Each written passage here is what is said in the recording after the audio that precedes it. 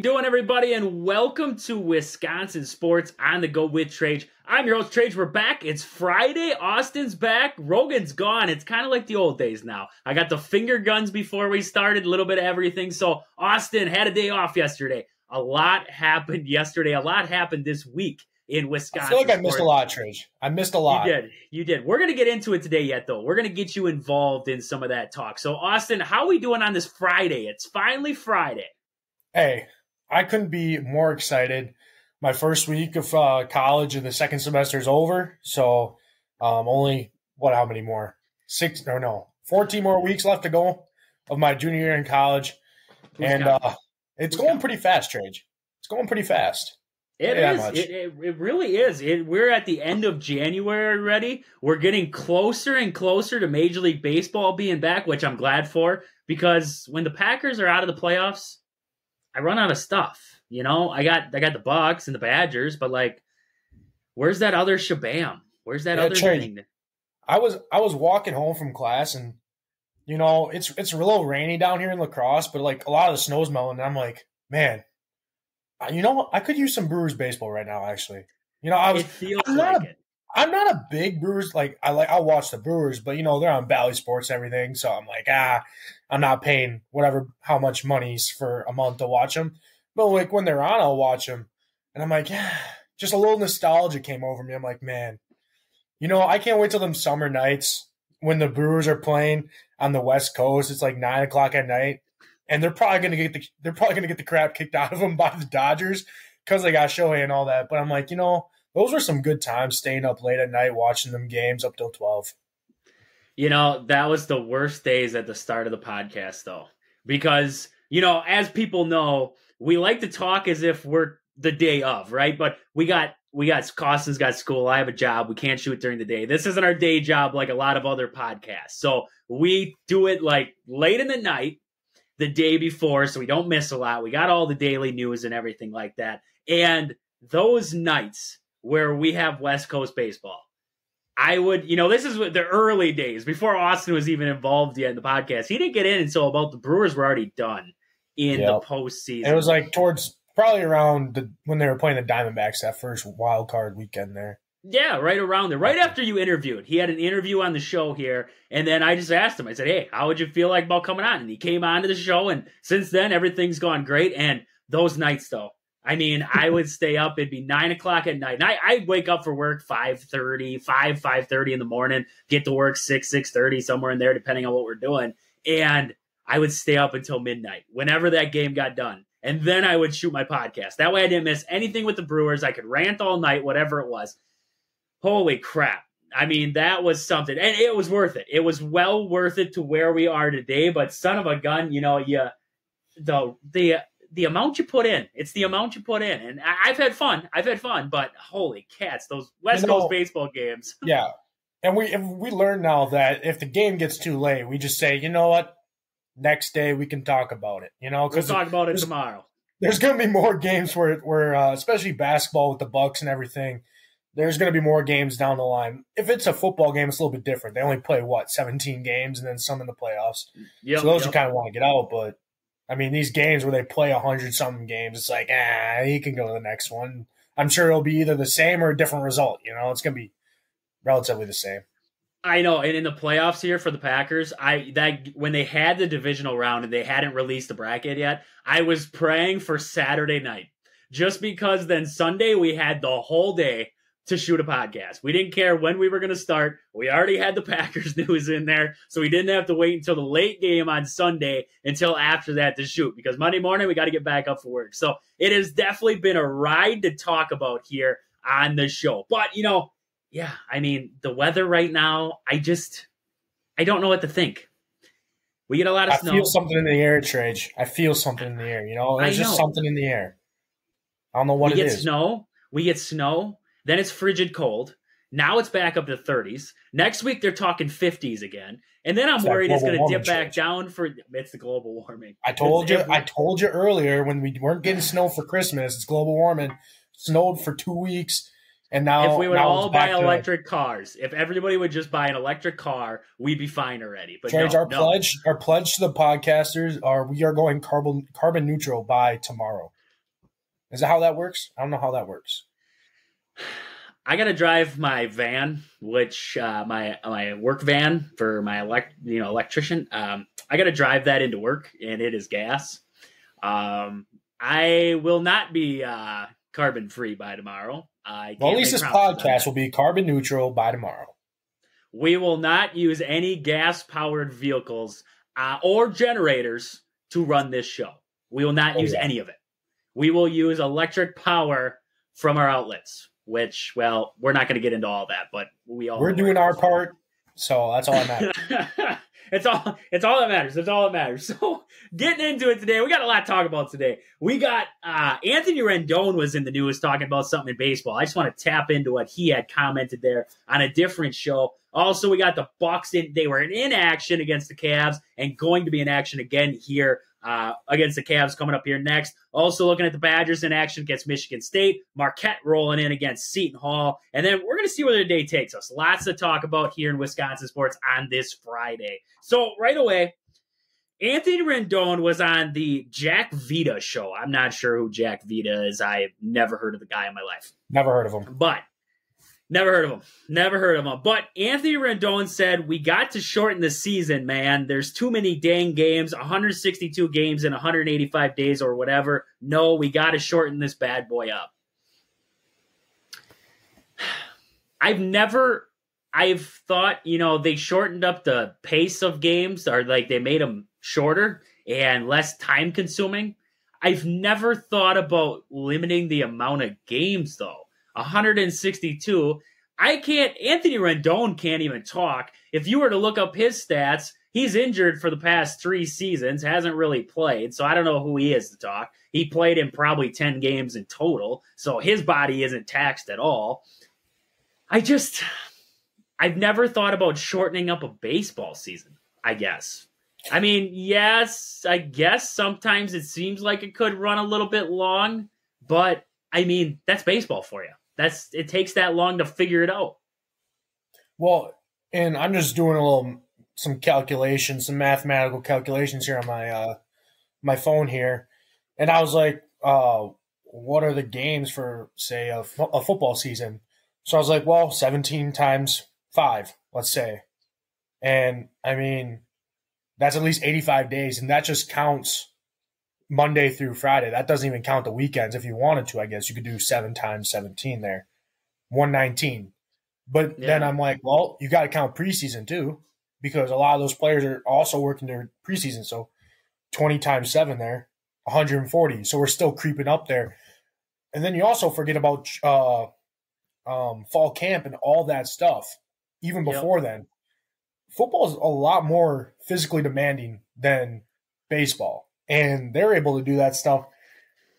And I mean, baseball, you do a lot of traveling, huh? I mean, you play 3 games, stay in a hotel, and then maybe you get a day break, maybe, but then you're traveling on the next day or whatever. I can see that. But that's part of the deal. This has been part of baseball. 162 game season. It's been part of baseball for who knows how long. And the fact that he wants to come in here and say short, that's the problem with sports, Trage.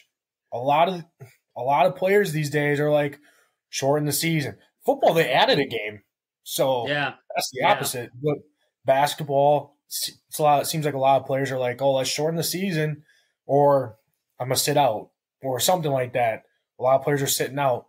I don't know. It's just, I don't know why baseball does not seem overly, bro. Like you play in the outfield, or you play in the field. How many times do you actually get the ball hit to you? Maybe 5 times in the game. Maybe if you're third base, it's even more rare, which I'm pretty sure Anthony Rendon plays. So, bro, you're literally just staying out there, and then you get 4 at bats. Yeah, and bro, you're getting paid millions of dollars to. I get baseball's a hard sport, but dude, you're not even going to play all the 162 games because you're super old anyways. Like, you're definitely going to be sitting out how many of those games? So I don't know what you're complaining for, wanting to say shoring up the season. I don't know if he's talking about the actual season or if he's talking about spring training or what. But, I mean, come on, man. You're like, it's baseball, I feel like, is way more mental than physical. 100%. Oh yeah, yeah. And you, like you said there, I mean, you look at, okay, 162 games. Yes, that's your season. But this is your day job. This is your job. Like you said, the key word there, millions of dollars to go to your job. I go to my job as an electrician, and I'm not going to say I don't make a decent wage. I really don't. You know, at the end of the day, plumbers make more than I do. Blue collar trades, blue collar. Blue collar. But I can't just say to my boss, well, you know, sir, honestly, I'm not going to be able to do math here to figure out what you would do to take out weekends and holidays and everything like that out of a year. But let's just say 270 some days, 275 days, whatever it adds up to be. I don't know. But hey, sir, I can't work 275 days of work is a lot. I mean, could we like dial that back and maybe get 175? But yet, hold on. I still get paid my full amount that I would if I worked those other 100 days. But like, you know, it's a lot. It's a lot on my body and everything like that. That's what he's telling me right now. That's what he's saying. My day job is too much, too many games. So can we dial it back just a little bit? I mean, are you kidding me? Are you serious right now? That is the thing that has always irritated me. You know, you said professional sports, and it's all over professional sports. It's not just baseball. It's basketball, like you said, players sitting out of games. Guys in the NFL, we haven't really seen it as much in the NFL yet, but I imagine there'll come a day where we'll see it. But, you know, you look at these guys and it's like, okay, yes, I understand. You got to be away from your family. You're traveling, this and that.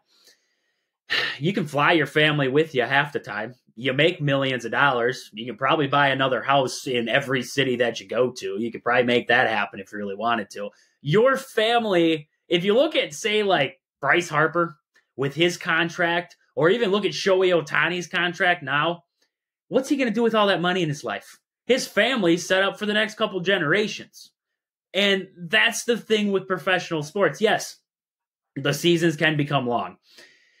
That's what you do to be a professional athlete in whatever it is. Baseball, basketball, NFL, doesn't matter. You are putting your body out there on the line for entertainment of fans to get paid at the end of the day, because that is the career choice that you took in your life. You know, and for him to come out and say something like this, yeah, I get it. It can be grueling and it can be taxing and everything like that. But at the end of the day, man, it's a day job. It is a day job. And at some point, you got to suck it up and you just go back to work. That's how it works. You suck it up and you go to work the next day. I got to work tomorrow. You think I want to go to work on a Friday? No way I want to go to work on a Friday. But I'm going to. But I can't just ask my boss, hey, boss, you know, I just want to sit out today.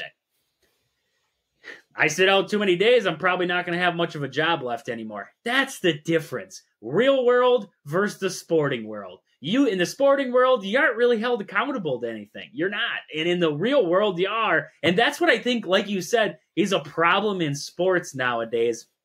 Just expanding on that, is that players have so much control over what goes on inside of an organization nowadays. Whereas in the past, you didn't play, you got cut. That's how it was. They didn't care who you were. You had to play to make your way. Nowadays, you don't have to play. You can just sit there. You can sit off to the side. Look at how many, I mean, the NFL is big for this. How many guys sit out of games because they don't want to get hurt or they want to be traded, so they sit out for the longest time and wait for that team to trade them. Jonathan Taylor was a prime example of that. He wanted a different contract, so he sat out of games. I just, you know, it's coming into college too, with money being involved in college now too, but it is a real mess with players having the amount of control that they do and are able to sit out of things just because they don't feel like it. They don't feel like it today, so they're just not going to play the game. That's, I mean, the problem with the NBA also, like you watch guys sitting out of games in the NBA, that was a big problem there too. Because, you know, the classic line is, what about a guy who gets paid X amount of dollars? He wants to show up to this game to watch Giannis play. Giannis is sitting out that night because of load management. That's a problem. That is a big problem. And if you're an organization, you got to see that as a problem. And I think that's where professional sports and even college sports are getting away from. And they're allowing players to have so much control over what they want to do. And you're going to have control. That's your right to have control over yourself. But you got to be held accountable for that then too, is where I'm getting with this. What I think is funny about this whole situation, especially this coming from Anthony Rendon, is I looked up his stats. Since he joined the Angels in 2020, he's only played above 50 games twice. So he played 52 in 2020, 58 in 2021, 47 in 2022, and then 43 in 2023. So you're telling me you want to shorten the season? Buddy, you're only playing maybe a fourth of the season already. What do you like? That's why he wants to shorten the season. That's why he wants to shorten it. Like, bro, you're not even already playing all these games, so it doesn't even matter. And your stats are, through those games, subpar. Like, when he was on the Nationals, when he was on the Nationals, he played, the most he played was 156 games there, which is pretty much a full season. But that was when that was back in 2016. That was almost 8 years ago there. So a long time ago. And he's a lot older now, I'm guessing. But his salary's $25.5 million in 2020. And you're only playing a quarter of a season, getting paid that much. And you want to complain about shortening the season already? Like, dude, if you don't want to play, then don't play. Like, just retire at that point, honestly. Because that's you're not really adding a whole lot. You're already not adding a whole much value to your club already. But exactly. It's ridiculous, and for a guy like him to come out and say it, a guy like you said who barely plays already. The only reason why he probably wants to shorten it is so those 40 games that he plays, he's in all the games. Then he played all 40 games of the season, so great. Just ridiculous. I think it's ridiculous, and it's a problem. It's a problem in all the sports. And what's crazy is sometimes all 162 games will count. You look at when the Brewers played against the Cubs in 2018, was that? They went to game 163. So if you want to say that, the odds that all these games will count. There's been times where it's been close and they've gone to game 163 to determine the division leader there. So, and baseball is one of those sports that, if you're off, you're off. But when if you're on, you're on. That's why they play so many games in the series when you get to the playoffs because, it's just things are so spotty depending on the pitcher and the lineup and everything. It makes sense why there's just so many games. Usually when you look at football, whatever team is out there, the best team is usually going to win most of the time, unless you look at the Panthers this year and they somehow win 2 games. But, those are just odd ones out there. But most of the time, if you look at, say, the Ravens, they're probably going to win almost all their games just because they're the better team. Baseball, I feel like, is a completely different story, as some teams will win 2 games out of a 3-game series, and then the next time they play, they'll lose those 2 games out of a 3-game series just based on who's playing and who's in the batting order, who's pitching. It's just baseball is a completely different sport, and it makes sense why they play 162 games. But no, yeah, and that was exactly what I was going to say there, is that it takes that long to get guys in a groove. You look at injuries in a season. How many injuries happen throughout the season there? You constantly have moving pieces trying to figure guys out, get rookies in there, whatever it is. It takes that amount of time to figure that kind of stuff out. So if you shorten up the season, that takes that much out of there. We shortened up the season in 2020 for COVID.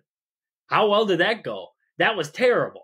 That was all around terrible. Teams didn't have a chance to even get going, and it was like, oh, we're already 3/4 of the way through the year now. I guess we're going into the playoffs. Brewers made the playoffs with a sub-500 record. They were below 500, I believe, and they made the playoffs. That's how bad a shortened season was. So I don't see it. I really don't. I think Anthony Rendon is far off with his comments there of saying to shorten the season. But with that, I want to get into, we got the Bucks.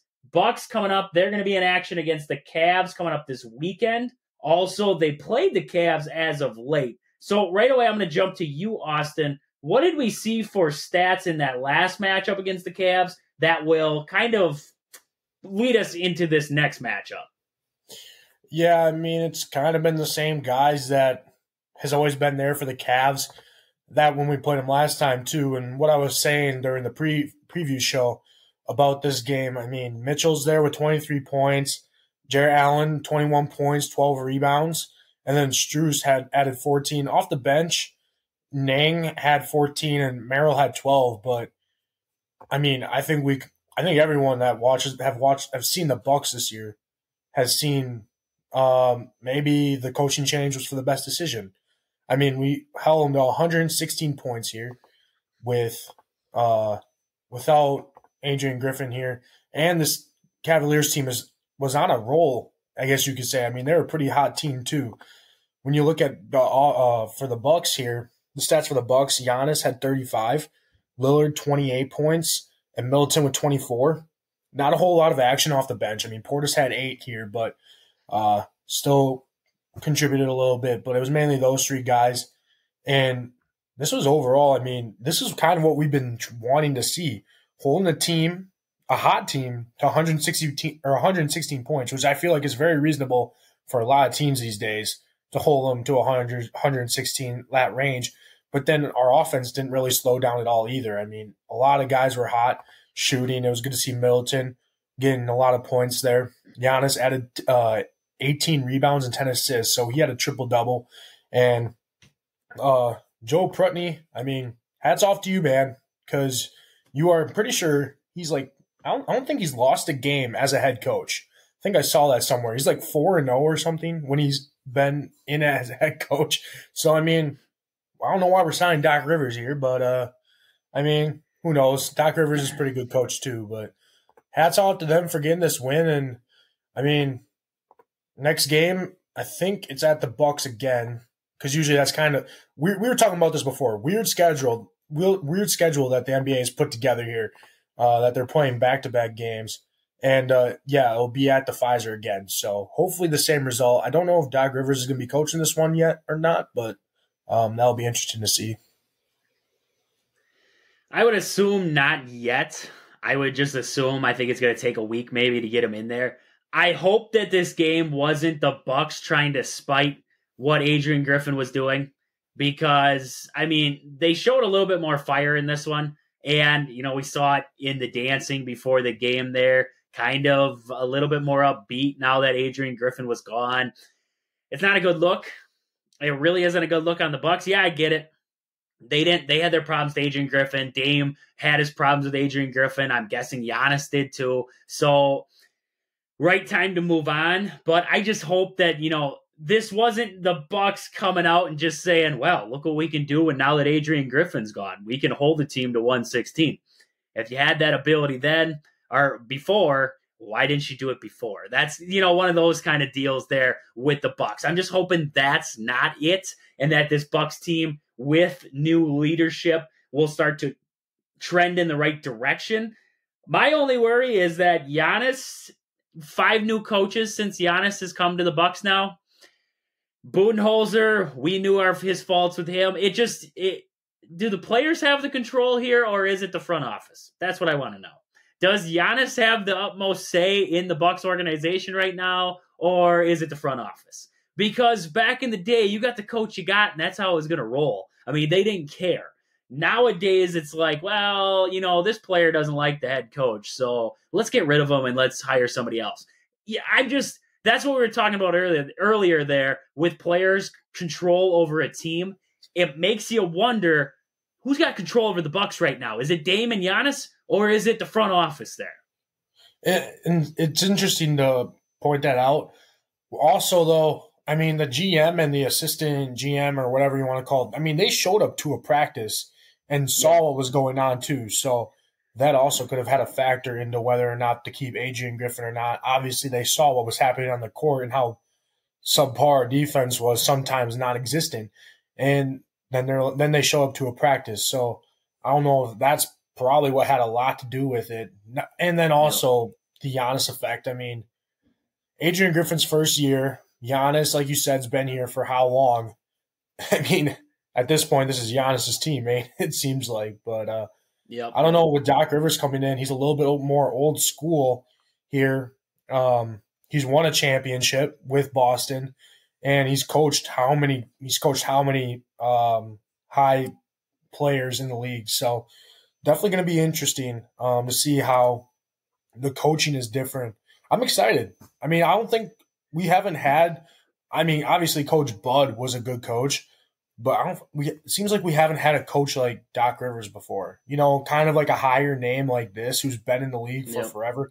We had Jason Kidd as a coach, and we saw how that went. Yeah. Not very good. And then, I mean, there's probably been how many coaches in the mix there since him, and then Coach Bud, who led us to a championship, thank God. That was an exciting time, but I mean, those times have passed now. And I saw something on Instagram that when the Cavaliers won their championship, they were first in the East, and they ended up firing one of their coach, and then they hired Tyronn Lue as their coach, and they ended up winning the championship. And then they had the picture of the Bucks underneath that we were second in the East, and then we fired Adrian Griffin, and then it was Doc Rivers, and then they're like, "Is this the championship year? Question mark or whatever."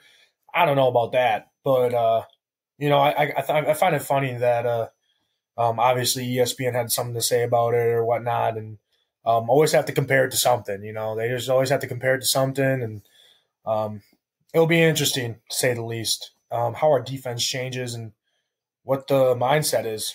Like you said, players seemed a lot more energetic now that Adrian Griffin was gone, which if I was Adrian Griffin, I'd be a little heartbroken, honestly, seeing that. Yeah. Because it's like, where was this when I was a coach? Like, I get that there was probably a little bit of struggles there, but, I mean, when you're a coach and you want 110% out of your guys, and it seemed like if you would have watched that, it seems like, where was that when I was the coach? Where was that team when I was a coach there?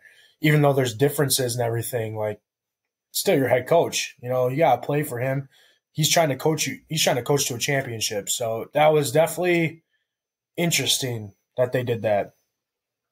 Yeah, and Stephen A. Smith sounded off about it, and he called them classless. And, I mean, a couple other things he called them. He said it was a tone-deaf actions was his actual saying about it. He said it was a bad look for the Bucks. So, I mean, like I said, it's not a good look if you are Milwaukee, but what can you do? What can you do? Move on from it. I think, Doc Rivers coming in, the big thing I look at with Doc Rivers, he's not going to put up with crap. That's the big thing with Doc. That's my worry for Doc, too.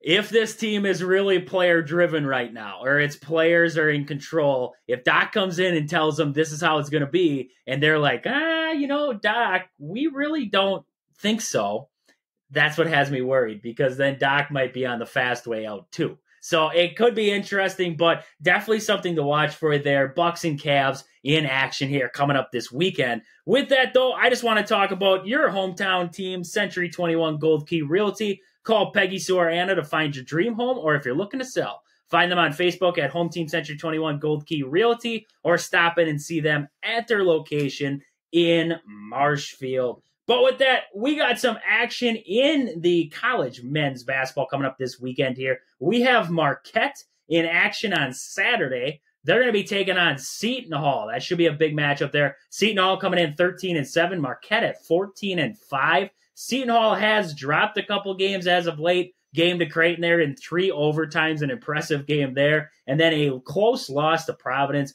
Marquette been getting back to winning ways as of late. Wins over Villanova, St. John's. And, 86-73 over DePaul. Closer than I thought it was going to be. DePaul had 3 wins on the season going into that one, and Marquette was not able to close them out. So definitely interesting there. So, Austin, what are we seeing for some of the key guys to watch out for in this matchup between Marquette and DePaul? Seton Hall. Yeah. I mean, last time they played against Marquette, they beat Marquette 78-75.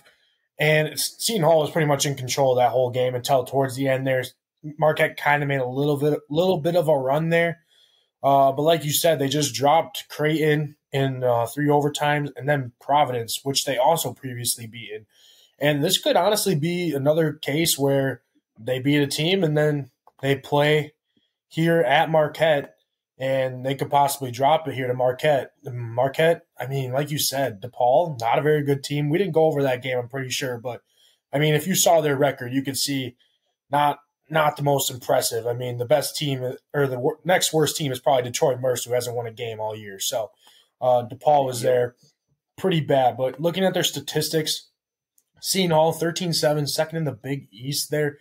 And They're led by Kaderi Richmond, averaging 16.4 points per game, along with 4.9 assists per game and 2.2 steals per game. So he leads the team in all three of those categories. Alamir Dawes averages 14.8 points per game. Dre Davis averages 13.7 points per game. But the big guy, Jaden Bediako, averages 7.7 rebounds per game and 1.9 blocks per game. So definitely has that big man factor along in there that could give Iguodaro some troubles. I'm pretty sure the last time that Seton Hall played against Marquette, it was mainly Tyler Kolek that was struggling. This is kind of when Marquette was going through their struggles here. Tyler Kolek didn't really do a whole lot. And just looking at their box score again, Kolek had 5 points. So Iguodaro didn't really have that trouble that we thought that he would with the big guy there. He still had 22 points. Joplin had 15, but Kolek only with 5 points and only 1 3-pointer made there. When you look at the Seton Hall Pirates, Richmond had 21, Dawes had 23, so those two guys that are at the top of their points per game. But besides that, they didn't really have a lot of help off the bench there. It was mainly those two guys, and then Davis had 11. So definitely could see another close game, but like I said, if Kolek puts up more than 5 points, then Marquette's most probably going to win this game, more than not. And now they're ranked. Marquette's ranked 15th, I think. 14th. We're ranked 14th. So they've dropped since that, but seedings don't matter. We've talked about that before. And now Seton Hall is going to have to try and prove to themselves to win on the road here against Marquette. They got that home win against Marquette, but it's when you have to go into the opponent's house and play them. That's when things start to get a little dicey there. And it should be a good game again. I'd say Seton Hall definitely underrated. Yeah. They did drop those 2 games there against Creighton and Providence, but still a very good team here. And those were 2 close games too. I mean, they lost 97-94, 67-63. And like we've been saying, surprised they're not ranked, even though they lost those 2 games. And I mean, now we probably won't see them ranked because they're 13-7, and the polls will probably keep FAU in there just for some reasons. But surprised they weren't ranked before those 2 losses. But I mean, if we see another Marquette loss here against Seton Hall, I'm surprised Seton Hall is not ranked in here. But Marquette definitely needs this win, especially how close it was against DePaul there. Some probably head scratching going on in Marquette's locker room. Yeah, and like you said, going in this one, they need to pick up the win here, especially at home. At the Pfizer, you got to be able to take care of business on your home court here, especially in Big East action. So should be a good game here. Seton Hall coming into this one, like we were talking there, 13-7, but nothing to shake your head at. They've had a couple of close losses. They've been in a couple good games here, and they got that win over Marquette already, 78-75. And we know now Marquette knows what Seton Hall's got. Seton Hall knows what Marquette has. That's how you play this game now. So it's going to be definitely a big rematch here between Seton Hall and Marquette coming up there on FS1 on Saturday at noon.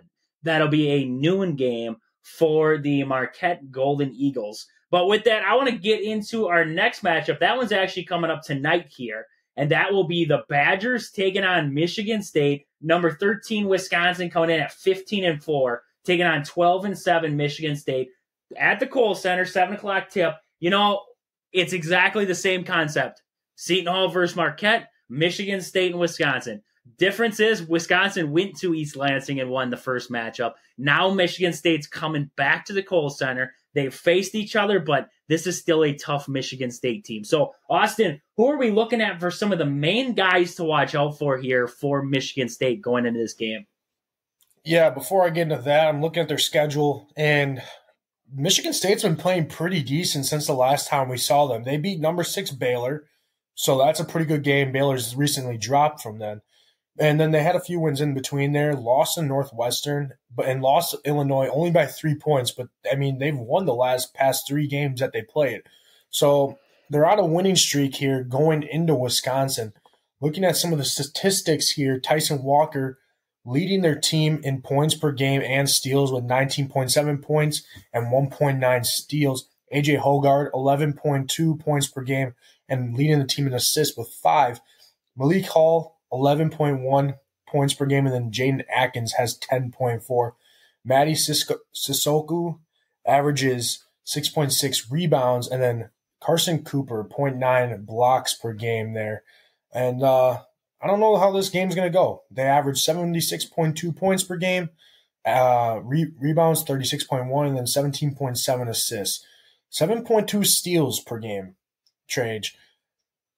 We've seen the struggles with the Badgers offense on turning over the ball these past few games, Penn State, and their most recent one, Minnesota, especially early in the game. Early in the game against Minnesota, they seemed like they were turning the ball over quite a bit. And so the 7.2 steals per game definitely could add a factor into that. But overall, they shoot 36.2 from three-point range and only 70% from free throw. And we've seen, Minnesota weren't able to hit their free throws against the Badgers down at the stretch, and that came back to hurt them. So we know how good Wisconsin is at shooting their free throws, especially lately. That could, in these close games, come back to haunt Michigan State. But I think this is a different team compared to when we played them the last time in Michigan State.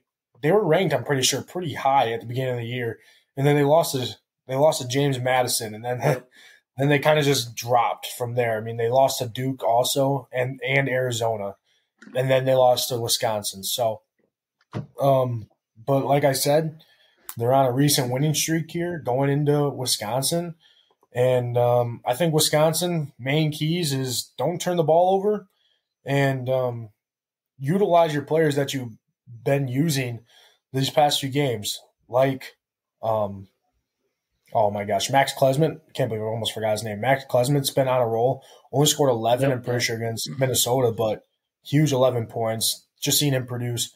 Tyler Wall, Steven Crowell, AJ Storr. Let's just kind of get back onto Wisconsin tracks and have a whole team effort here.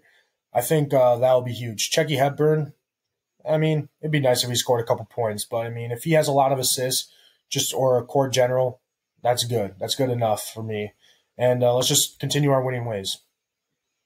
Yeah, like you said, looking at this team, Tyson Walker. You got to contain Tyson Walker. He's the main scorer off this team. Like you were talking there, 19.7 points per game. You got to control Tyson Walker. You have to run him off the three-point line. He's a 40% three-point shooter on the season. He's about 47% from the field. All-around impressive point guard for this Michigan State Spartans team. We got to remember, Tom Izzo is the head coach of the Spartans. He is always right there. He is the leader of the pack, the Fighting Izzos, they call him. We got to watch out because this Michigan State team's well coached, and coming into a game in the Kohl Center, they will definitely be ready for the battle. A couple of the guys to watch out for in this game that haven't really gotten the recognition this year just because they've been struggling to start this year, AJ Hogard and Jaden Atkins. Now, if you remember last year, that deep March Madness run they made, Atkins and Hogard were big keys in that run. So you got to watch out for those two. They're shooting, both of them are at 30% from downtown on the season right now. Atkins is at about 36, but you have to control them out there. Don't let them get hot. Tyson Walker is going to hit shots. You can't let Hogard and Atkins beat you too, because if you let this guard play for Michigan State get all over you, those three get hot, all of them collectively, this is going to be a long night at the Kohl Center for the Badgers. So tough defense, definitely going to be needed in this one. Also a guy in Trey Holloman coming off the bench there. He's played 20 minutes a game, averaging about 6 points, but he's 44% from downtown. So if he puts it up, it's about a 50-50 shot. It's going to go down. So Holloman's a guy to watch out for there. Don't let the role players for Michigan State upset you in this one. I think that's going to be a big thing to watch out for if you are the Badgers. Our bench has got to beat their bench.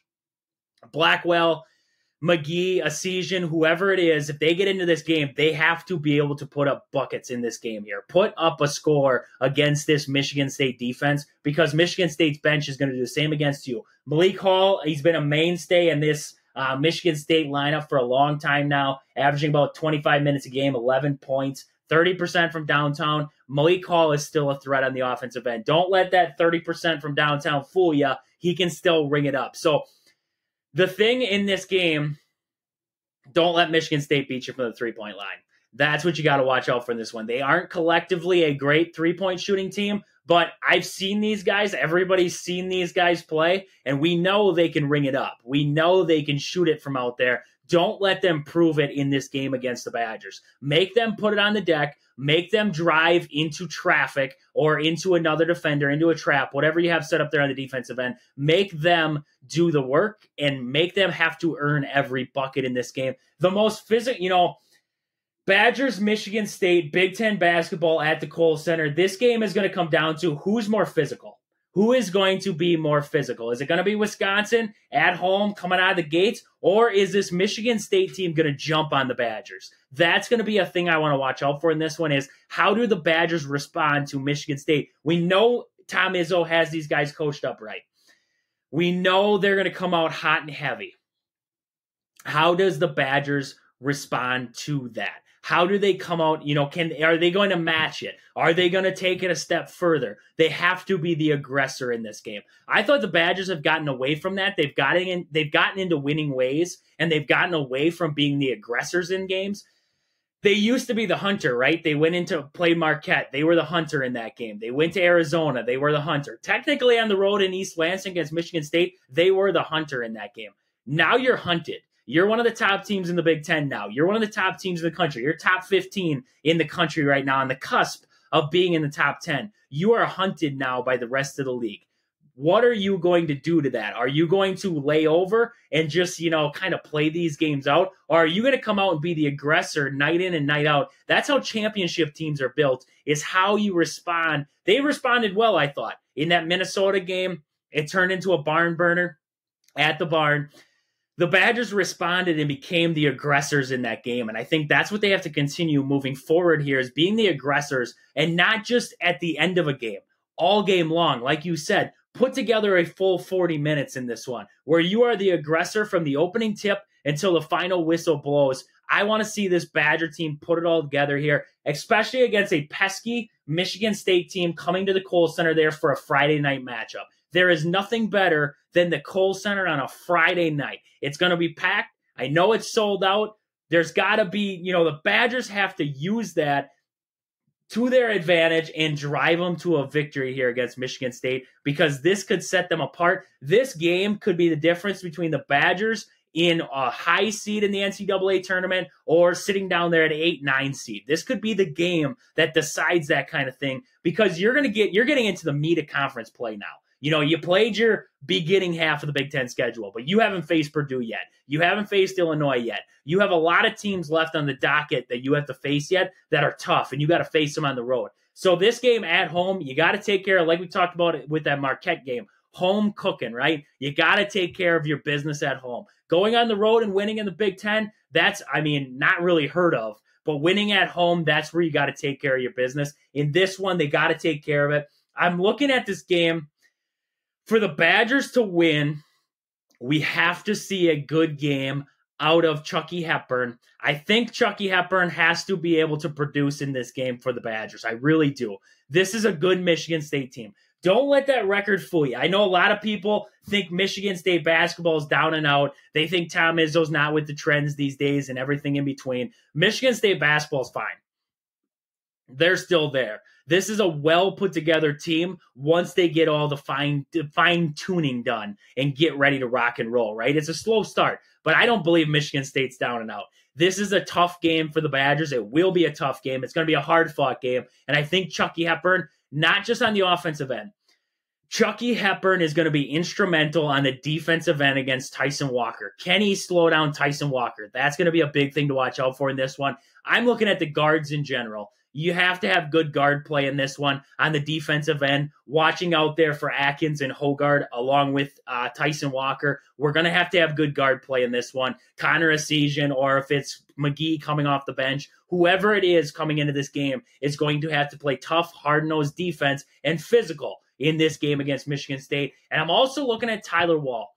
How does Tyler Wall, after that game at Minnesota, played well? How does he come back in this game? I want to see a good performance out of Tyler Wall in this one, along with Chucky Hepburn and the guards for the Badgers here. I think they will be instrumental. Tyler Wall especially, because he's going to end up in a situation where he's on Hogard or he's on Atkins. I want to see what Tyler Wall can do defensively against some pretty good guard play here for Michigan State. So, Austin, who are you seeing right now for some guys who you think got to have big games for the Badgers here to pull up a win against Michigan State? Yeah. The last time the Badgers played against Michigan State, they beat them 70-57 in Michigan State. Now, A.J. Storr had 22 points, Stephen Crowell 18 points, and John Blackwell was the next leading scorer with 10 off the bench. And I'm pretty sure, Trey, I don't know if you remember this, but this is kind of when I was going on my rant saying, why don't we start John Blackwell over Max Klesmit? Because Max Klesmit scored 2 points in that game there in 30 minutes. So almost the whole game there. He led except for Hepburn, he led the whole team in minutes and Crowell. But for only scoring 2 points, I was kind of pissed off. I'm like, put Blackwell in there. Start Blackwell. He's scoring more points, playing better defense. And now it's kind of came back to bite me in the butt, Trey, because Max Klesmit is going insane. And, hey, it's me and Jordan Love, man. It's me and Jordan Love. I've been there. I've been there. Yeah, you got Jordan Love. I got Max Klesmit. Yeah, but we've been there. We've been there. And so I think Stephen Crowell still going to have to need a big game out of here. He scored 18 points, like I said last time. I don't know if he's going to score that same amount. It seems like he hasn't been scoring the same amount of points early in the season compared to now. And same with A.J. Storr. It seems like our offense, I don't know for some reason, but it seems like our offense is a little bit different compared to at the beginning of the year to now. And that could be because Max Klesmit's starting to score the ball a little bit more. I think Max Klesmit is once again, I think Michigan State, first off, I think Michigan State's probably going to try and key in on Max Klesmit, but they still have to be in the back of their mind that A.J. Storr scored 22 points against them the first time. And I think that's just something that makes Wisconsin's offense deadly. I think A.J. Storr will have another big game, but also Max Klesmit will continue his reign on the Big Ten and try and get a little bit more recognition than he's been deserving, I feel like. I mean, he had some recognition after that 24-point game or whatever it was against Indiana. But it seems like, I don't know, people just don't really seem to care about him a whole lot. It's always Purdue. What does Purdue have? Well, Wisconsin has some pretty good players over here. And even though Max Klesmit only scored 2 points in the first time Michigan State played against him, I think he's gained a lot more confidence. And I think he'll add even a little bit more factor into that. Like you said, John Blackwell scored 10 points the first time. Still going to be crucial for him to play some solid bench minutes, along with Connor Seaton. Seeing those two in there, going to need some decent scoring out of them.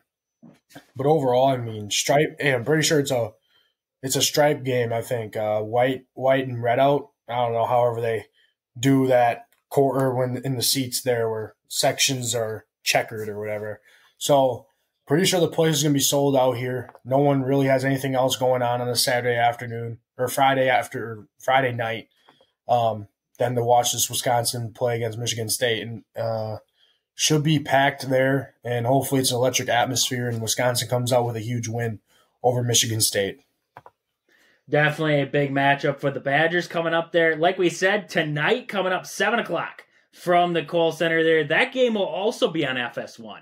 So some big network for this Badger-Michigan State matchup. Hopefully we get Jeff Levering. I think he's been doing a lot of work with FS1, so maybe Jeff Levering will be on the call there for the Badgers. Gotta love Jeff. Big Trey, as long as Joe Buck sticks to football, I'm happy. This is true. This is true. My biggest fear is that I'm going to tune into the national championship when the Badgers finally make it. And it's going to be Joe Buck and Troy Aikman calling it. The Hall of Famer, Troy Aikman. Oh, man. You ever realize, Trey, getting off topic here. Getting off topic. Have you ever realized whenever Joe Buck introduces Troy Aikman as his partner, he always says the Hall of Famer, Troy Aikman. He never just says Troy Aikman as if everyone already knows he's a Hall of Famer. He has to point him out that he's a Hall of Famer. He's the most epic wingman you could ever ask for. Like, you walk into a bar, they see some pretty lady across there. He's like, hey, have you met my friend? What if he just said Troy? They'd be like, who cares? But they're like, have you met my friend, the Hall of Famer Troy Aikman? They're like, oh, hello. Nice to meet you. Let me buy you a drink. See? I'd be like, you can buy me a drink, buddy. You've made so much money in your life. Now that you're a Hall of Famer. Coming up to you. That's why they're not coming up to you and talking to you. They're going up to other people and talking to them. Yeah, true. But I don't know. True that. Anyway, off topic. But yeah, don't want to see them in the national championship. Let's just stick to Jim Nance. Does he still do No, I think he's done now. I thought he was done now. Yeah, he could be done now. I thought last year might have been his last year, huh? Last year was his last year when he called that game. It was his last one. Man, he's a legend. Because he was, what was his catchphrase? Welcome, friends, or hello, my friends? That was in that's for Augusta Masters. I know, but I'm pretty sure he said it at the national, whatever. I think he said it at the end of the national championship or something. So that it was like his final sign off. It was his final sign off there. Yeah, I think that was it. I really do. I think Jim Nance done. So I don't know who's calling the national championship now. I really don't. I have no idea who's going to do it. If you could find it for me, that'd be A-okay. We could figure it out. But with that, I want to move on here. Like I said, Michigan State, Wisconsin coming up tonight at 7 o'clock. But with that, I want to talk about Pittsville Farm and Home Center. At the store, they serve you anything from hydraulic hoses to red roses. Stop in and see them and the awesome crew down there at Pittsville Farm and Home Center in Pittsville. I just wanted to mention Wisconsin women's. They will be in action on Saturday at 2 o'clock, taking on Rutgers. We also have Marquette women in action against Butler. That'll be coming up Saturday at 4. Green Bay facing Wright State on Saturday at 1. And Milwaukee will get Wright State right before that for Wright State. Right before that on Friday, tonight, they will be taking on Wright State there at 7 o'clock on ESPN+. So a big weekend in college hoops for the men and women all in action this weekend. You know, Chad, I wouldn't be surprised if Brian Anderson actually takes his spot. Because Brian Anderson, he's been always... That would be awesome. Because he's always there he always did the Brewers, I'm pretty sure, right? Does he still do the Brewers? Spotty. He's got like 50 games that he does with the Brewers nowadays. And then sometimes Matt Lupé's in there, and then some other guys. Not anymore. Matt said no to it anymore. Jeff does it now. Jeff, he was always good. Does the Brewers. Oh, yeah. So, I mean, there's just a list of guys that are like kind of crews that do it, and Brian Anderson is kind of the next guy if Jim Nance doesn't do it. Because I'm sure Grant Hill was the one who was it Grant Hill that works with Jim Nance, Bill Rafferty, Grant Hill, and Tracy Wolfson is the sideline reporter. And I'm pretty sure Brian Anderson works with Grant Hill every once in a while. They call games together. So I wonder if they'll just slide in Brian Anderson there with Grant Hill and Raftery. Yeah. Yep, I'm pretty darn sure of it now. So maybe they have Brian, because I know Brian Anderson used to call a lot of the March Madness games leading up to the national championship. I wonder if maybe they'll have him slide in there for Jim Nance now as the main broadcaster for the national. Well, and there's Kevin Harlan too, who's been doing it for forever. It seems like also some pretty big names, honestly. If you've ever seen or have ever watched, yeah. So should be interesting. But Jim Nance will be missed on that list. What'd you say? Joe Buck better not be on that. I did not see Joe Buck. Joe Buck, he's on ESPN now. So luckily ESPN does not. Who knows? He could be covering the NIT tournament, and hopefully the Badgers are not in that again this year. So can you imagine the pay? You'd have to get docked in pay to be we're live from the NIT National Championship. This is Joey Buck with Hall of Famer Troy Aikman. Oh God! If anyone doesn't already watch those, no one would watch them. I'd shut the TV off. I'd be like, yeah, that's enough of that. We're going to bed. All right, so we're going to bed. So with that, I want to talk about Game Day Supply in Onalaska. Do you have a sports club or team? Are you looking for some sweet custom uniforms or apparel? Check out the awesome crew at Game Day Supply to help your team get the sweetest gear. Find them on Facebook at Game Day Supply or online at GameDaySupply.net. Austin's back. Rogan took his job yesterday, but he's back. He wants his job back. Austin, what do we got for a fact of the day? Yeah, my fact of the day is on this day in 1963, the Major League Rules Committee votes to expand the strike zone. And I found this interesting. Why would you expand the strike zone if every strike zone is different compared to depending on the player. I just thought maybe they just weren't throwing enough strikes or umps were being a little bit too tight there. And now trades, we're looking at robots calling strikes. So I don't know what's going on with the Major League Baseball Rules Committee, but I just thought that was interesting back in 1963. I'm guessing that the strike zone was, like you said, terrible.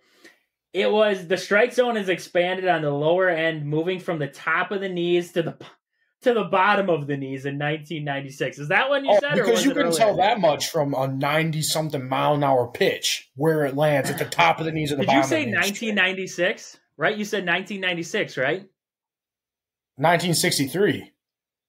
Oh, see, 1996, they moved it from the top of the knee to the bottom of the knee. I wonder what I want to see once. It was probably from the belly to the chest. The strike zone from 1963 to 1968, the strike zone went from the top of the batter's shoulders to the knees. From 1950 until 1962, the strike zone went from the batter's armpits to the top of. That's kind of what we see right now, ain't it? Wait, but okay, I don't understand. Okay, so they expanded it from 1950 to 1962, the strike zone went from the batter's armpits to the top of the knees. But in 1963, they changed it from the top of the batter's shoulders to the knees. You moved it like a centimeter. I don't even know, like, realistically, if you actually moved it. Like, how is that? Like you said, back in the day, depends on how big someone's shoulders are, Trage, I guess. I guess so, like Barry Bonds' shoulders compared to Craig Counsell, but I mean, Jose Canseco's shoulders pretty big. He was on steroids. I mean, but like okay, I guess you barely moved it, but that's cool. We made a big old news story about it for absolutely no reason. There's a glossary about the strike zone. The version of the strike zone from 1963 was also utilized prior to 1950, going back to the late 1800s. Wow. So, from 1988 till 1995, the strike zone went from the midpoint between the shoulders and the top of the uniform pants to the top of the knees. Interesting. Yeah, Trage, this is just... Now I can see why umpiring is just not the job for me. You know, I've umpired some middle school little league games before, and I got kids down there calling me some BS words, saying, you know, that's some bull crap calls. I'm like, dude, you're in little league, you're not going to the league. I'm sorry, buddy. All right, you're not 9 years old. Shut up. Shut up and swing the bat. You missed the first two balls that you tried swinging at. You suck. All right. I'm not gonna tell you that to your face, but don't come yelling at old Austin Humke here if you can't swing the bat and hit the ball at least the first two times, and then I ring you up on the third one. Yeah, the ball might have been in the dirt, but I got places I gotta be, so I don't really care how your feelings are. And then dad in the back yelling, that was a bull BS call. Dad, all right, once again, little league, your kid's not going to the major leagues. Shut your mouth, get a hot dog, eat it, all right? I tell you, I agree. I've umped a couple games. I've reffed a couple games too in basketball, and you get the heckling from the crowd. It's like, hey, you don't want to be here. I don't want to be here. This is fifth grade basketball. I mean, what are we really doing here? What are we doing? You know, Trey, it's for the community. It's for the community. Exactly. Right? We're doing a nice thing, a community service, and they still want to yell at us. You know, that's just how today is, Strange. It's made me learn not to yell. Hey, it's made me learn, though. I don't yell at refs a whole lot more now.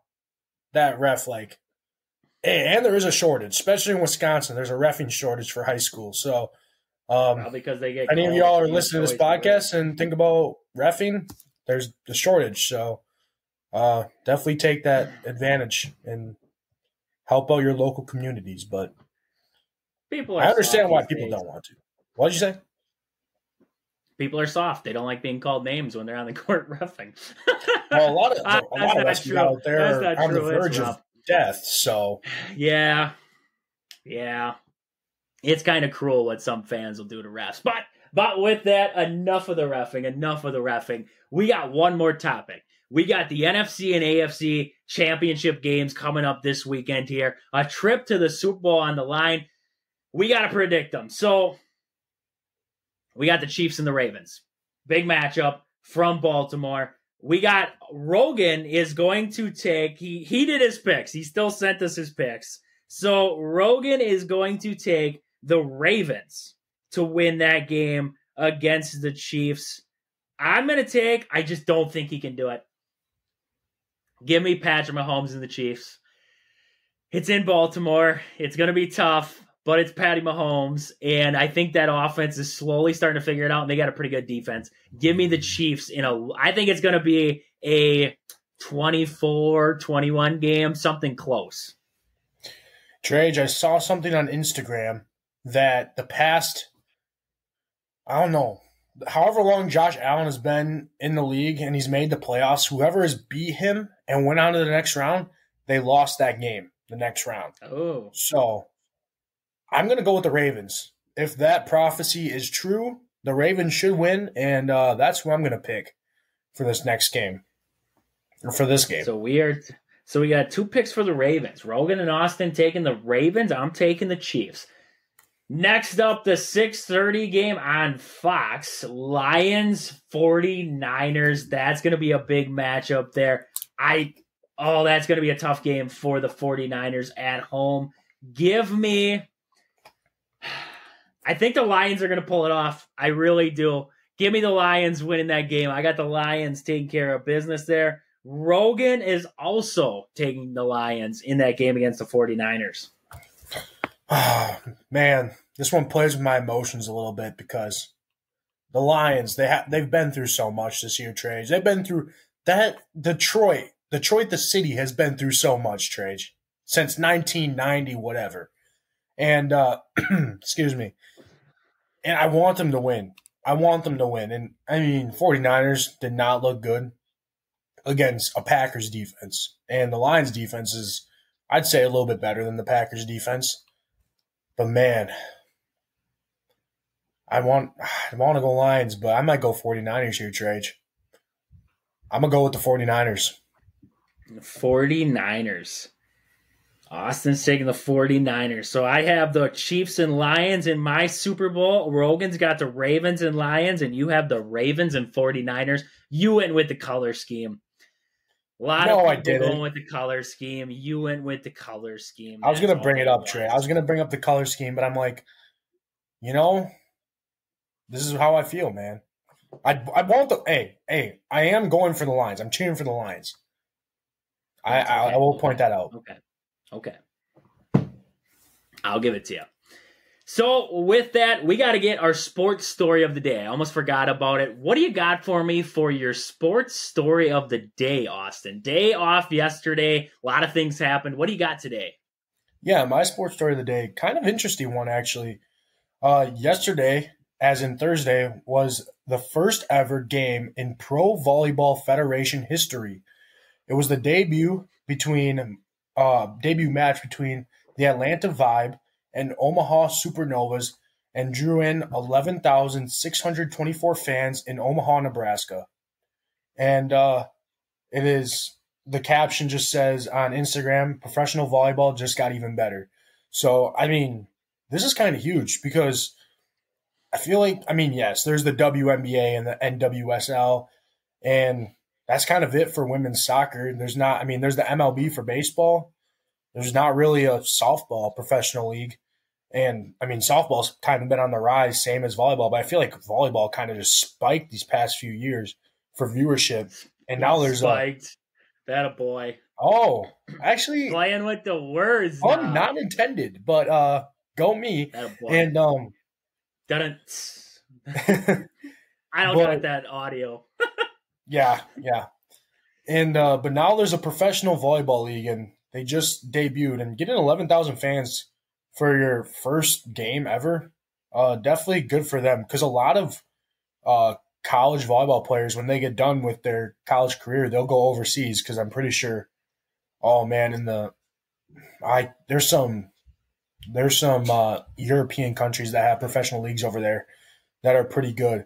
But now not Wisconsin, but the United States is getting on that trend, and I think it's good for volleyball because volleyball is definitely, like I said, on the upward trend there, and definitely something new and probably something new to sports. So good for them. I'd be excited for a professional softball league. I think that'd be cool. I think that'd be cool to watch a professional softball league in some way. Like you said there, they really don't have it yet. They have the Olympics, and they have little things like that, or not little things like the Olympics, but little things with softball along the way. But it definitely would be interesting to see something like that. I agree. Volleyball's been on the rise there, and it's cool to see that they're getting a professional league out there for volleyball. Probably a little bit easier to put together a professional league for volleyball than softball, just because you'd have to probably build stadiums and stuff like that for softball to be able to get them in. Maybe you could utilize college stadiums just because some of them are empty at times. Maybe professional softball team could utilize it that way. That'd be something interesting to see there, but definitely a step up there for the women's game on that side of sports. Definitely interesting right there. I don't have something that interesting for my sports story. I just had the NBA All-Stars being announced. Giannis Antetokounmpo will head the East team, and LeBron James will head the West once again. It's the same two every year. I don't know why we still do this. Every year. I don't know why we still do this. For the Bucks. Yeah, I saw that. And they're going to have Tyrese Halliburton, Jason Tatum, and Joel Embiid will be on the East. Luka Doncic, Shai Gilgeous-Alexander, Kevin Durant, Jokic, those guys all headed for the West there along with LeBron. You know, I think there's other guys in the league right now that could have got the nod over some of these other guys for the starters in the All-Star game. But, you know, it's fan favorites and, you know, league favorites. So that's technically how it rolls out there. Are they still playing for a charity there? Because I remember a few years back when Giannis and LeBron were still the captains, but they picked their teams and then the winner had a certain amount of money. They played like first to 150 or something. I don't know what it was. That was for the first Kobe Bryant trophy. That's what that was. I think that's what you're thinking of right now is when they played. It was right after Kobe's passing, and they played to 100 and they played the equivalent of something and something else. I remember what you're talking about now. Is they played to a certain number and they had to get there, and they, you know, yes. And then Anthony Davis won on a free throw or something. Yep. That was the first one after Kobe passed, and I'm pretty sure they have the MVP award is now named after Kobe Bryant. So I'm pretty sure everybody was fighting for that first award there. Kind of like the in-season tournament. Everybody fighting for that banner. They wanted to hang a banner. I think we should get a banner. We should get a banner. When we get a studio to shoot the podcast in, we're going to get a banner. And we're going to hang it. We're going to have a ceremony. What are we going to do? What are we going to put on the banner? I don't know. Like we're going to get banners for. Let's see. We're going to do best catchphrase. Whoever on the show comes up with the best catchphrase. We could just make random banners. I mean, we got the Lakers hung a banner for the in-season tournament champion in their stadium. True. You don't think we can make up a random banner to hang up somewhere? I can put it on a flagpole outside. I mean, resources are a little short now, Trage, but I think we could come up with something. We'll draw it up on a piece of paper or something and hang it from the wall. It's basically the same standpoint. Use some two-sided tape and stick it to the wall. Good enough. Some two-sided tape. I got some fishing line outside. We'll hang it with fishing line from the roof. That's some Wisconsin type thing right there. That's what I'm saying. Right there. So with that, anything else we got to cover here leading up into the weekend? No, I thought we covered pretty much everything for the sports in Wisconsin this weekend. We got a lot coming up this weekend. No Packers trade. That's sad, but I think it's good that we didn't talk about them today, honestly, because I feel like we talked about them for the past how many weeks now and how many days, and it was honestly a little refresher that we didn't have to talk about them just once. I'm not We're going going to to lie. talk about them on Monday. We'll talk about them on Monday. My head will be cleared. There you go. A weekend of relaxation, not having to worry about the Packers. Sit back, have a cup of Joe, and enjoy the weekend, everybody.